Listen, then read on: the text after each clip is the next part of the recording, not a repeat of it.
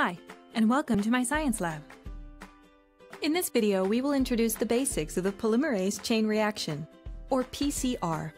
We'll review the history of PCR, typical components and principles of the reaction, PCR reaction types, polymerases available, and various applications of this widely used molecular biology technique. What is PCR? It's one of the most common techniques used in molecular biology. It is a quick way to amplify minute quantities of DNA to obtain millions of copies of DNA molecules. DNA polymerases used in PCR originate from thermophilic microorganisms and therefore are heat resistant.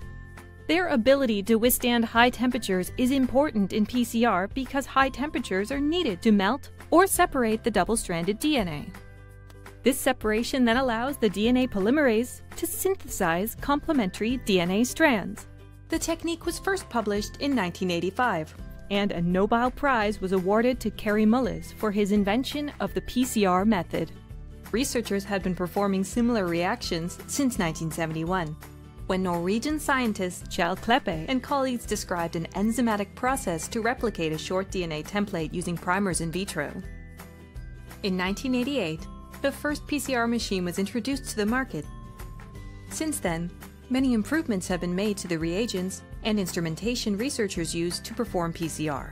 These improvements in PCR technology have allowed for powerful achievements with far-reaching implications, such as sequencing of the first complete individual human genome go through multiple cycles of the three main steps of PCR. Denaturation is the first step in the PCR reaction. The sample is heated at a high temperature between 94 and 98 degrees Celsius to separate the double-stranded DNA into single strands. The next step is annealing, at a temperature between 55 and 72 degrees Celsius, where the primers bind specifically to complementary sequences of both strands of the DNA template. The primers are designed to bracket the region that is targeted for amplification.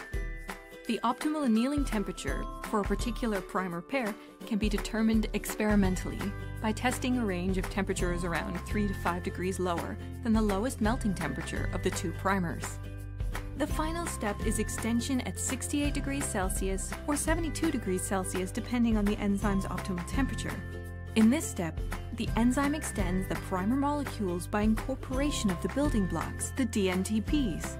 The polymerase can only start to replicate on the template where a primer has annealed to it.